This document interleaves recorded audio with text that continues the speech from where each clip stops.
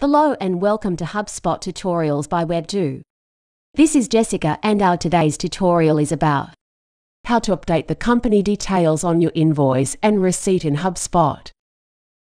You can review and update the company name and address on your invoices and receipts, and customize them according to preferred needs by updating your current company name.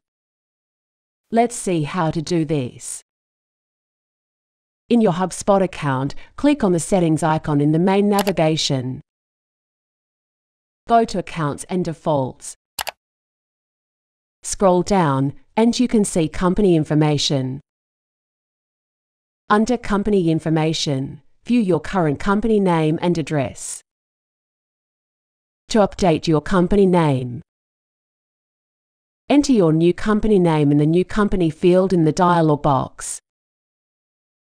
Click and then click Save. All admins in your account will receive an email agreement about your name change.